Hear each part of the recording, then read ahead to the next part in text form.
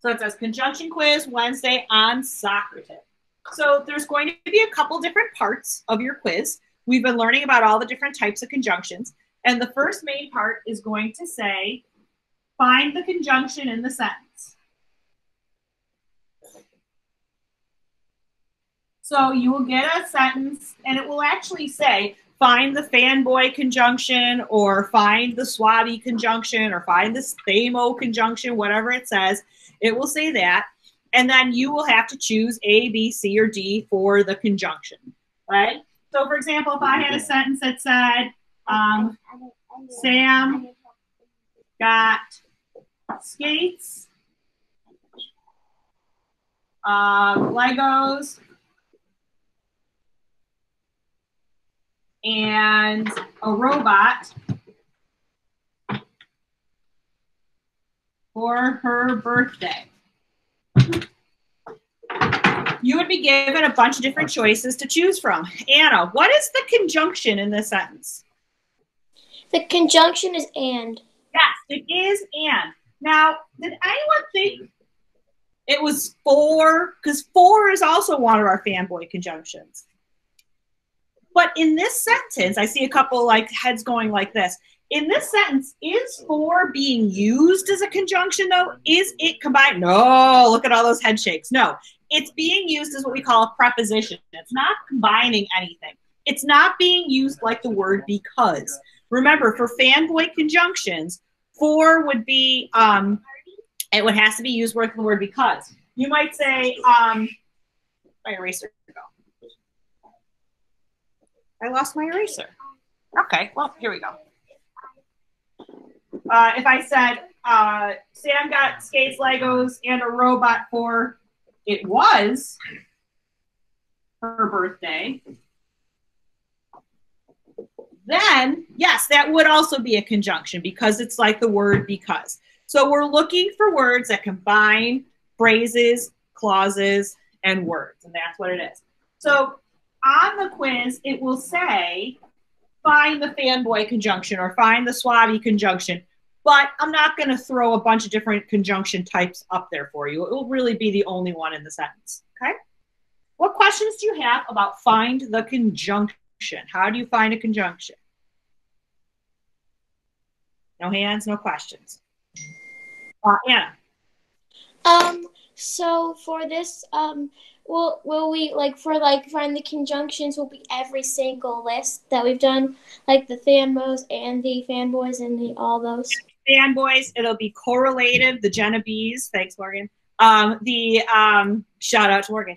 The Genovese, it will be the swabbies, it'll be the thamos, but I'm not going to put a bunch of different, I'm not going to put 3 different types of conjunctions in there and make you figure out which one it is. It's just going to be a conjunction. I will tell you what type it is. Does that make sense to everybody? Thumbs up, thumbs down? Yeah.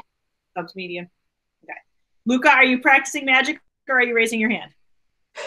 Yeah, he does practice magic sometimes. I mean, both are important. I just want to make sure I got it. All right. Okay. So find the conjunction is going to be the first part. And actually, I wanted to call up your quiz so I make sure that I'm, not that I'm looking right at it or anything right now as I'm talking to you on this test.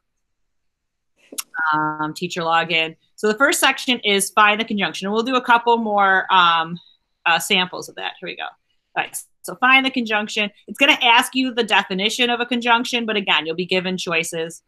Yeah, correlatives, blah, blah, blah.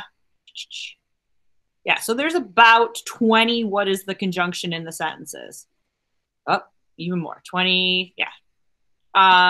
So I was really nice to you, and I didn't do too many, but there are going to be a couple of where does the comma go, right? Because it's very important.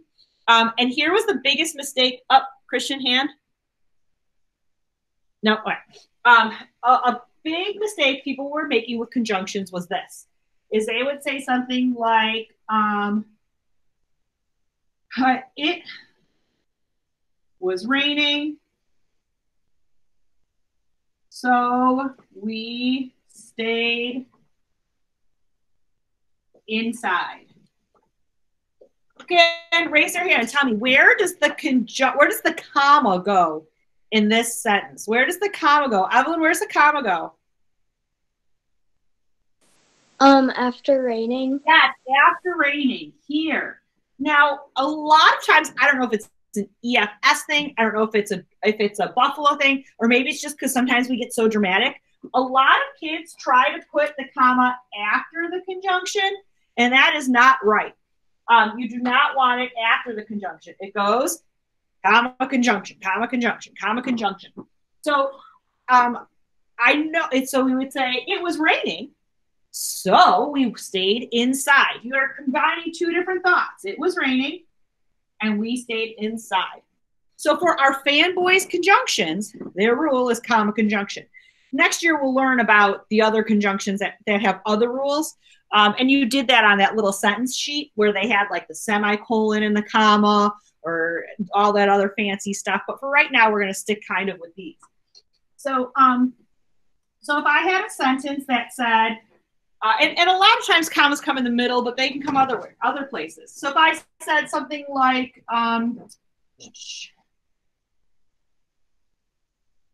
there were puddles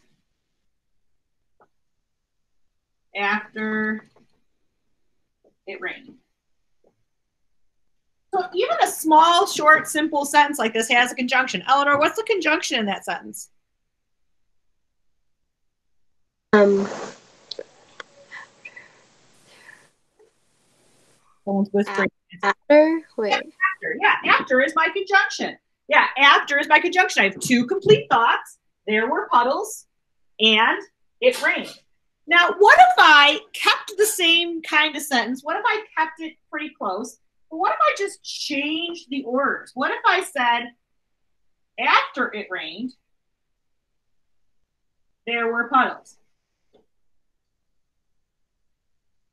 Can I have a conjunction at the beginning of my sentence?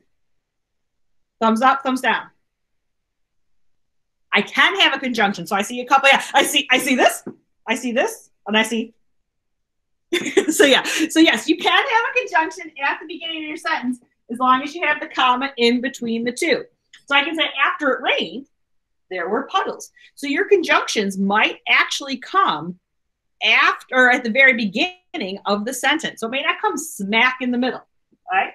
So let's try a couple more. What if I had something like,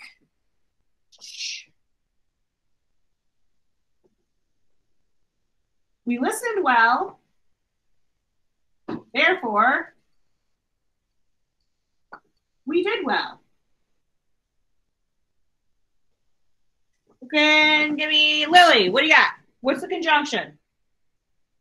You got to unmute. I could read your lips, and you did have it right, though, but go ahead and unmute. Therefore.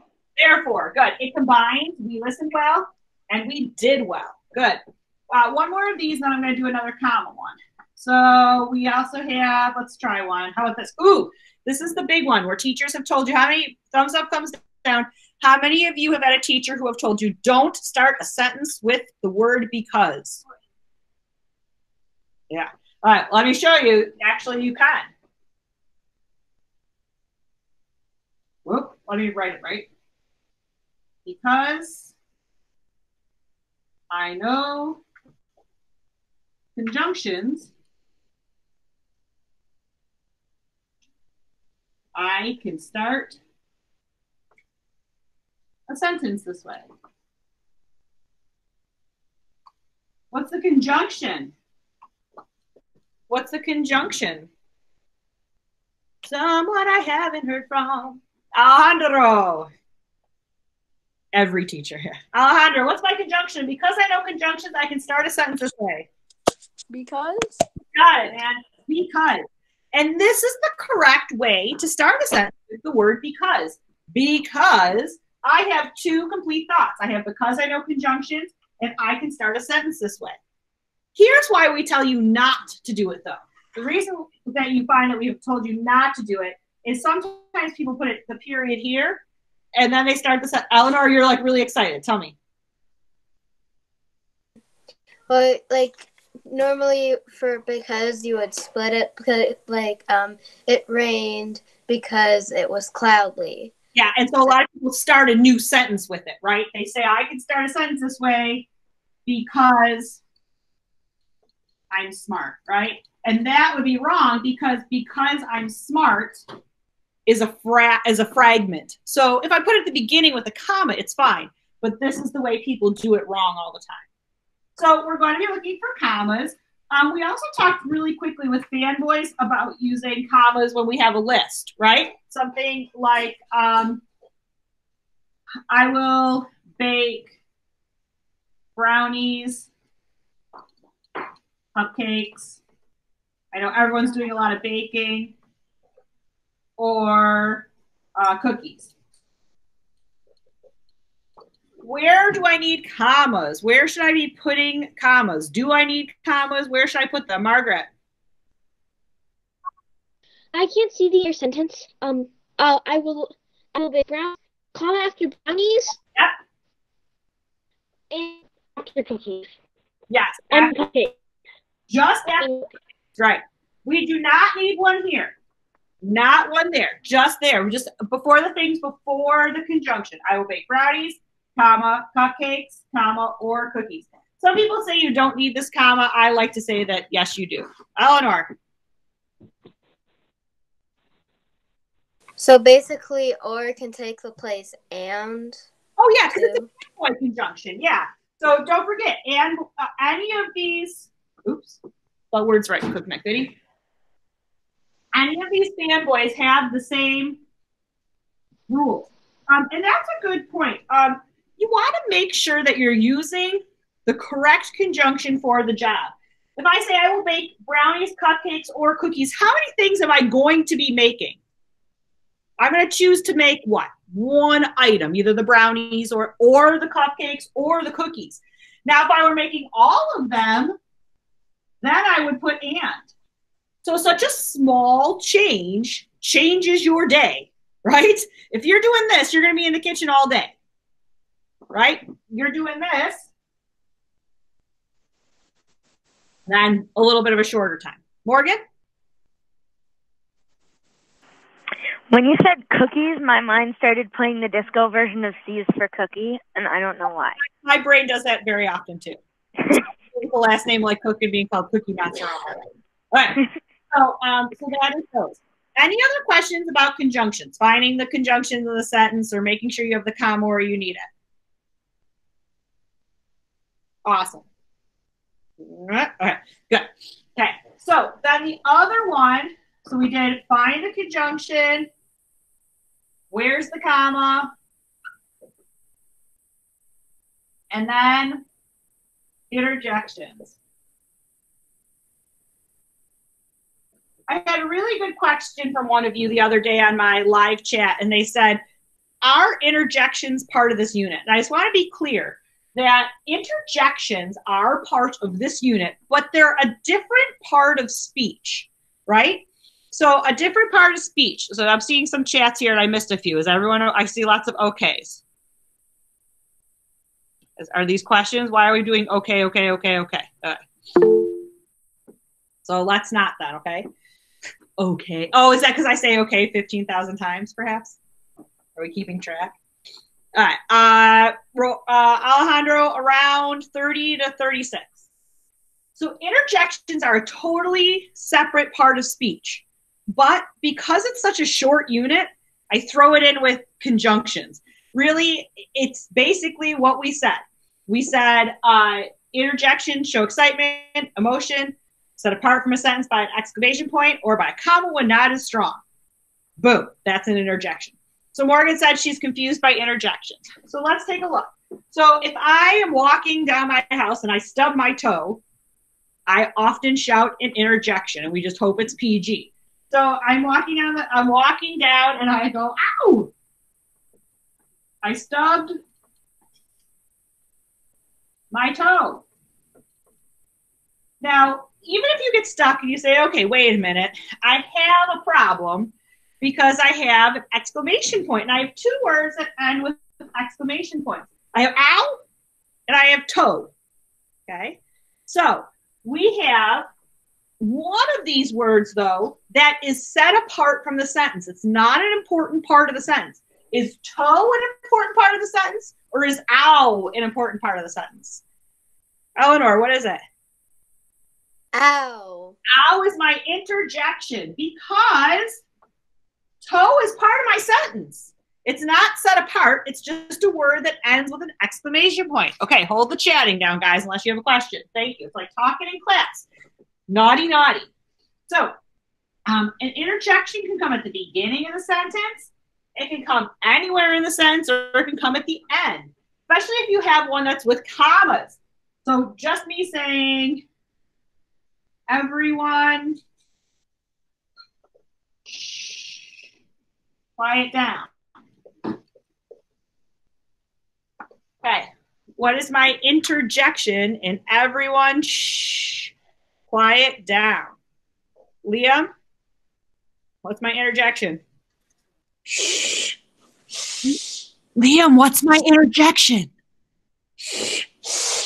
It's as quiet as I can get. Liam, what's my interjection? Just kidding. Yeah. So the interjection is shh. Right.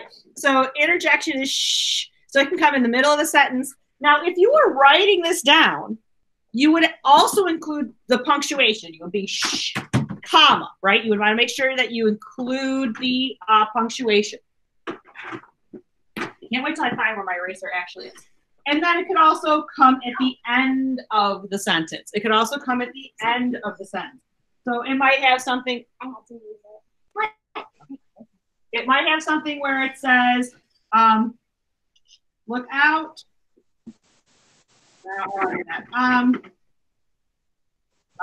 There's a spider. Unmute for a second and tell me what is the interjection. Go ahead, unmute. Go ahead, 1. Eat. 3. Yeah.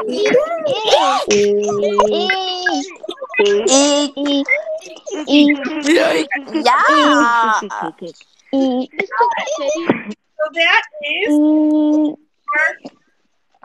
Right, you can mute again. That is your quiz in a nutshell. What are your questions? Raise your hands. Hi, Chad. Nice to see you. What are your questions? Let me see those hands. Eleanor, what's your question? So if it's not like, if it's like a little one, like, oh, there's a, like, if it's not a strong one, there would be a comma instead of an exclamation point. 100%. So if I said, oh, look at that flower, right? That would be like a comma, like, oh, look at that flower. If I said, oh, there's an escaped lion, that would probably get an exclamation point, right? So you as the author choose the strength. Lily. Yeah. What is the for the quiz, one of the questions, would they be like, find what's the punctuation of the interjection, or no? No, it would probably say 5, but if it, I don't think I did this to you, but if it just said, oh, with no punctuation, that would be wrong, right? You have to have the whole thing. I don't think I did that to you. You know what that happens, Lily, is when we do the exam and you have to write the interjection, there's always people who would forget to put the punctuation at the end. But this is just going to be a multiple choice. So just make sure you have that's included. Okay. Morgan, question. Morgan. So basically, the way with the comma and the exclamation point is sort of like in the video of interjections, where it's like there's that lady and this guy keeps singing to her, and then he keeps kissing her hand, and then she's like, "Oh!" And then it shows an example after that where it's like, "Hey, you're kind of cute," and that has an exclamation point. But then he turns into a frog, and she's like, "Yeah." It depends on how strong the feeling or emotion is. Yes. What other questions? Yeah. I can't tell. Vivian, what's your questions? Guys, stop Peter. Stop making. I have a whole printout of all this chat. And when your parents say, why don't they understand? I'm going to send them this chat. Vivian, question. So Ava can't get in. So it's not really a question, but she's Right. FaceTiming me so she can hear the like. Yeah. Oh, what a great way to do it. I'm sorry she can't get in. There was a link on her Google Calendar. That would be one way to do it. Can't get in that either. Okay, so she can hear this. You can all hear this. At the end of this, give me an hour or two because we have a bunch of other meetings to go to. I'm going to post this on Google Classroom. Okay, so she can also watch this, and it'll be just me. And Ava. Right. Ava, I had the same problem. Maybe like restart your iPad. All right, so we're gonna Might work. hold on a second, Sonia. We're gonna finish these questions because we're gonna have to go in 2 minutes. So what other questions do we have? I don't see any other hands. I just see people doing their hair. All right, so it looks like you guys are pretty set. So here's what's going to happen. In a few hours on Google Classroom, you will get a notification that I put up an assignment, and it will say study for your grammar test quiz. There will be 12 links. You do not have to do all those links, but you may do as many as you need, okay? So you can, those are your resources. And then it will also say you have a conjunction quiz. It's going to say due on Wednesday. That's just to put it in your calendar so you know it's Wednesday. On Wednesday, anytime between 8:30 and 3:30, you can log on. All the instructions will be there. I will still have my office hours. If you're afraid you're going to get stuck or you don't know how to log in, you can email me. You can log in. Okay, whatever needs to happen. And if heaven forbid something happens on Wednesday, just email me. We'll figure it out together. Okay? But you'll be surprised at how quickly it comes back to you once you see it. All right, guys. Any other questions? Anna. Okay. So is the whole test multiple choice? Or are there some Multiple choice. And I like Samantha's drawings in the back. Oh, thank you. I will tell her. Samantha, here, come say hi real quick. We've been fighting to keep her back. Hi, everybody. Okay, go eat your lunch. Oh, sorry. Go do your stuff. All right. You can unmute real quick. I like eggs. Hello. Hello. Hi. Hi. Hi, guys. Hi, Ella. Hello. Hello. I want one. I want one. Now I feel like I go to the bathroom. Hello there. I'm hungry. I'm hungry. Christopher. I badly need to go to the bathroom. Let's cook. Stayed inside my Here bathroom. we go. Before you go, you must say an interjection. You can log out. Yes! Bye! No. Wow! Yikes! Ouch. Ouch. Ouch.